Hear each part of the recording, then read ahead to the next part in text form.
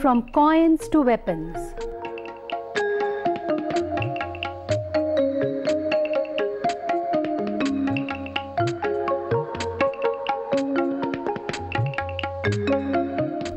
Tools to ornaments.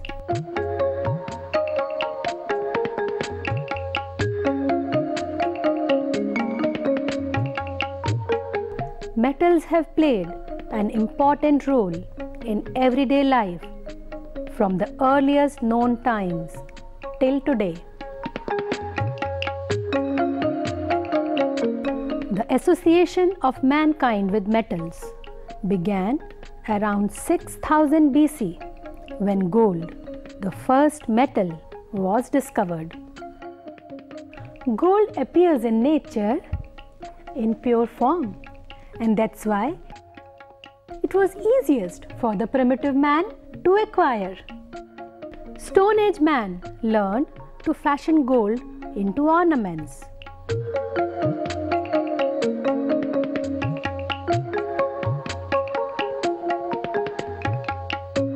Then another metal was discovered which also exists in nature in the pure form, and this metal was copper. The use of copper in antiquity is of more significance than gold, as the first tools, farming implements and weapons were made from copper.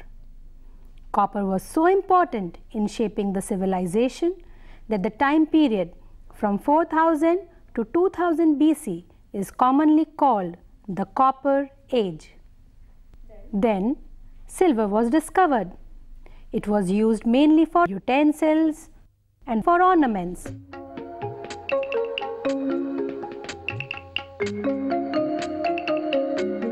Iron was discovered around 3500 years back. Iron weapons revolutionized warfare, and iron implements did the same for farming. Iron was the building block for civilization, and the time period from around 750 BC to 50 AD is called the Iron Age. An iron pillar dating to 400 AD remains standing today in Delhi, India.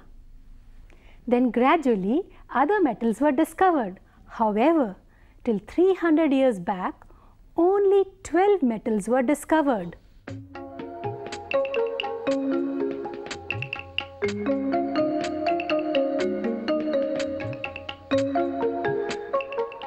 Then, in the 18th century, 12 more were discovered. Rest of the metals were discovered during the last 200 years only. In fact, out of the total 114 elements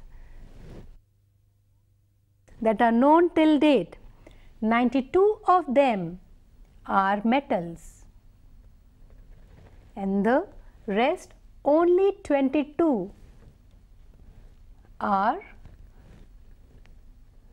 non-metals. We know that metals have some special properties. All metals are lustrous, that is, they shine and glitter. Some metals can be beaten into thin sheets, even as thin as tissue paper. This property of metals is called malleability.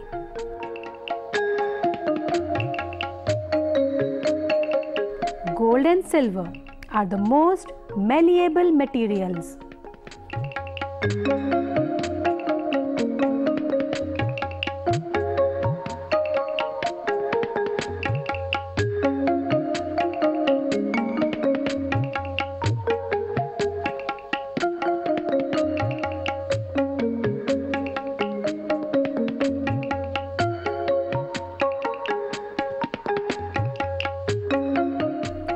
Metals are also ductile, that is, they can be drawn into thin wires. Gold is the most ductile material. In fact, due to these properties, metals can be shaped according to our desire into utensils, ornaments, and tools. Metals are hard, but there are some exceptions also. Some metals like potassium and sodium are soft. We can even cut them with knife. Here I'll take out a piece of sodium coated with paraffin wax, and see, I can cut it with knife. When we cut a piece of sodium metal, the freshly cut piece appears lustrous. Other than being malleable, ductile and hard, metals are also a good conductor of heat.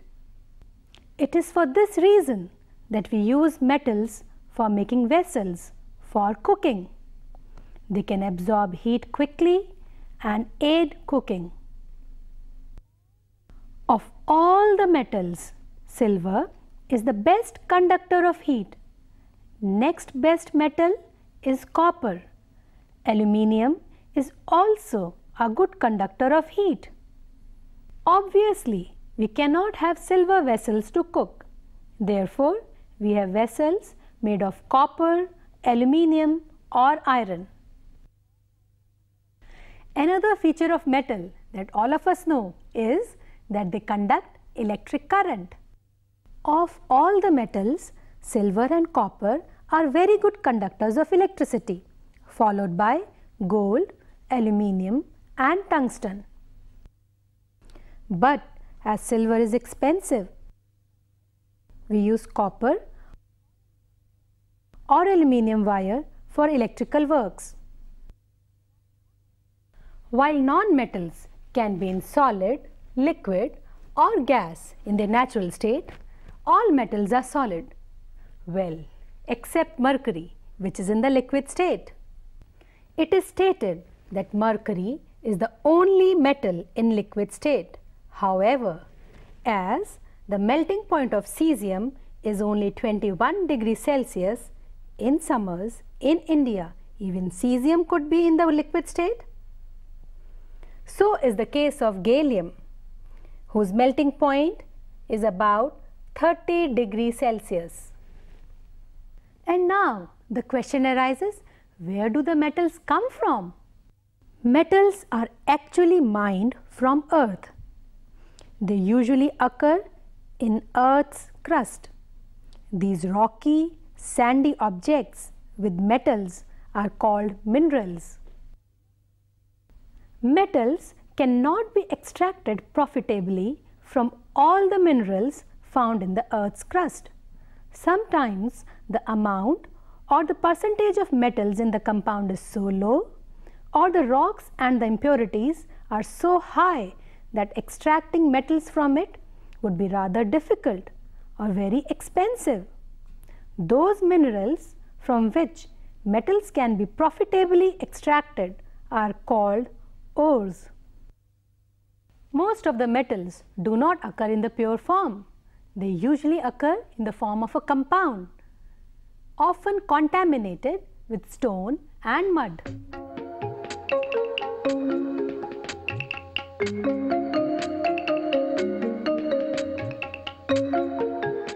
To obtain a metal in pure state from its ore, a process involving several steps is followed.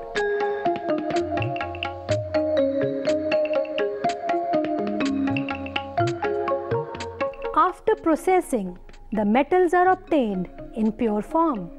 We know that metals in their pure state have luster. Isn't that so? Then why is it that these metal pieces appear so dull? Let me now scrape off one of the piece and let's see what happens. The sandpaper.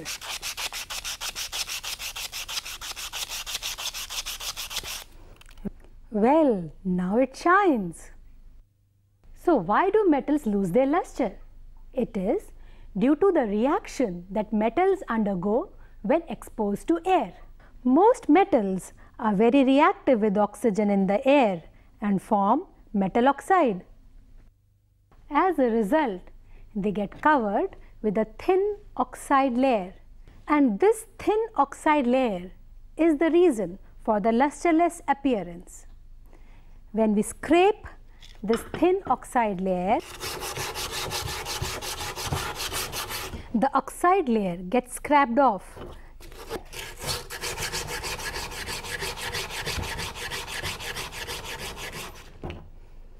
Revealing the lustrous surface. However, gold is a class apart. Do you know that gold hardly reacts with oxygen? As it does not react with oxygen, no oxide is formed. Therefore, it does not lose its characteristic sheen. No wonder it is valued high. We have learned that metals react with various gases in air. Now let us observe how metals react with acids.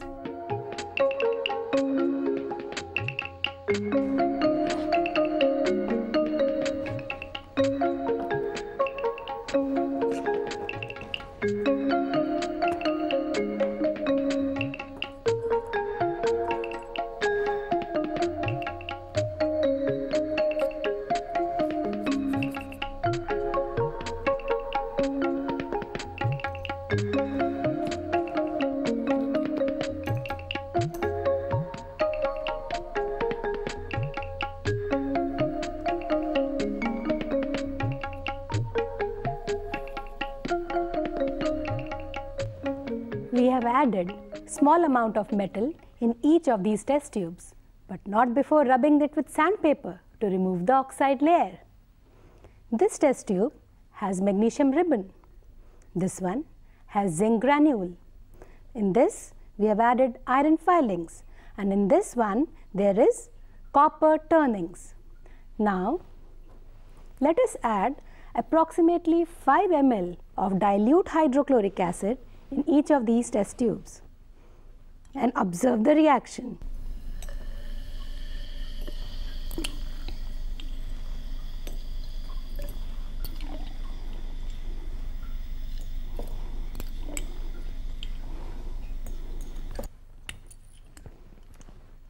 You can see this is magnesium. See how fast the bubbles of hydrogen gas are emerging from it. The test tube also has become very hot. This is zinc, which is not far behind. This is iron. It is also reacting. But what about copper? There is no reaction at all. That means no reaction. When we repeat this experiment with dilute sulfuric acid, we obtain similar results. Do you remember grandma's advice not to keep tamarind, that is imli, in a metal vessel? Do you know why? Because tamarind has tartaric acid in it, and acids react with metals. Most metals react with dilute acids to produce a salt of the metal and hydrogen gas. In fact, most metals also react with water to produce a metal oxide or a metal hydroxide and hydrogen gas.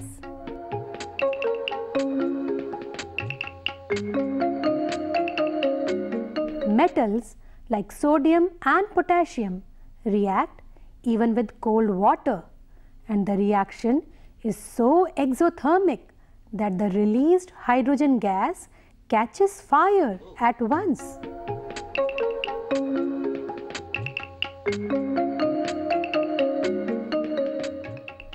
Some metals like aluminium, zinc and iron do not react with cold water but react with steam. Metals like copper, silver and gold do not react with water at all. Now we know that reactivity of metals with oxygen, acids and water is different. But how do we find that which metal is more reactive than the other? Well, the more reactive metal can displace less reactive metal from its compounds in solution or molten form. Thus, by testing which metal is able to replace the other, we can find the relative reactivities of various metals. This is copper sulfate, a salt of copper, and this is zinc sulfate, a salt of zinc. Let us prepare their solutions in water. Zinc sulfate,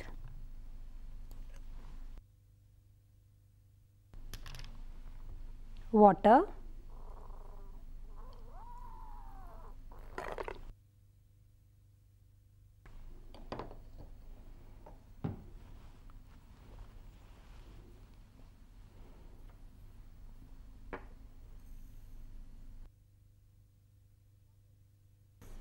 copper sulfate,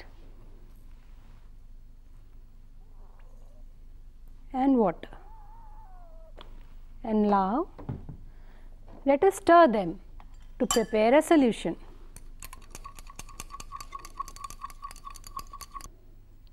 Zinc sulfate solution.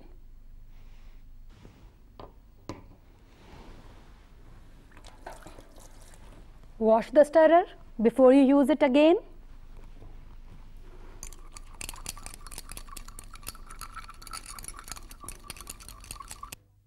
So here we have the copper sulfate solution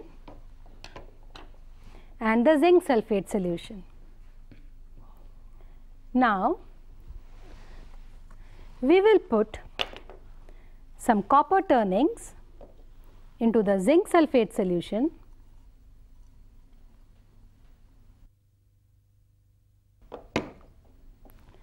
and some zinc granules into the copper sulfate solution. And let's observe whether some reaction occurs. Observe carefully.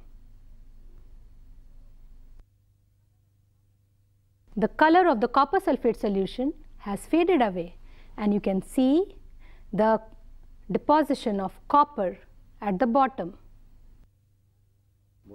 This clearly shows that zinc is more reactive than copper, and so it has displaced copper from its solution, whereas copper has not been able to do that. By performing such experiments, the relative reactivities of metals can be found, and the metals have been arranged in the order of their decreasing reactivities. Potassium is most reactive and is followed by sodium, calcium, magnesium and aluminium. Zinc, iron, lead and hydrogen are the next lot.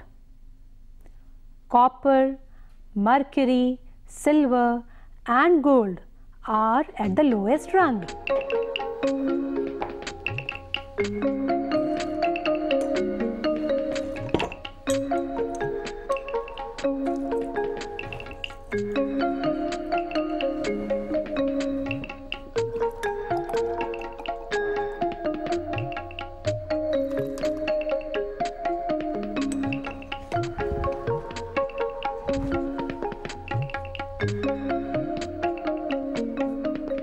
Actually, even before the relative reactivities of metals were found, people knew that gold, silver and copper are very less reactive. We may think that being strong and powerful is always better, but in case of metals, it is the opposite. A less reactive metal is always more precious. When we think of the word metal, what does come to our mind? An iron tool, a gold, silver or copper coin. But did you know that the salt that we eat, that this pinch of salt also consists of metal? It is sodium chloride, a salt of sodium. The vegetables that we eat are from the plants, the primary producers. But how do plants make their food? By photosynthesis. And how does photosynthesis occur? Due to chlorophyll. Do you know that each cell of chlorophyll consists of one single atom of magnesium? Without the metal magnesium, there would be no chlorophyll, and without chlorophyll, Well, no photosynthesis. Do you know that iron forms an important part of our blood? Oh.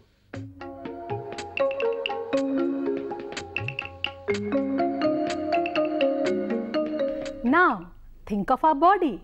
The rigid structure of our body is due to the skeleton, and the skeleton is due to the bones. The bones get their strength from calcium. And what about calcium? It is another metal. In fact, metals give shape and strength not just to our body. Entire modern civilization is dependent upon metals. The Industrial Revolution is thanks to steel. Steel, which is a combination of iron and carbon, with or without other metals like magnesium and so on. The jet age, space age, is also due to use of metals like titanium. If the human past is pivoted with metals like copper and iron, it is the metals like uranium, titanium, chromium and magnesium which are paramount in today's economy. As for what metals will become the key part of our life in the days to come, no one knows. But perhaps you will find a new metal scattered on Mars or maybe a moon of Jupiter.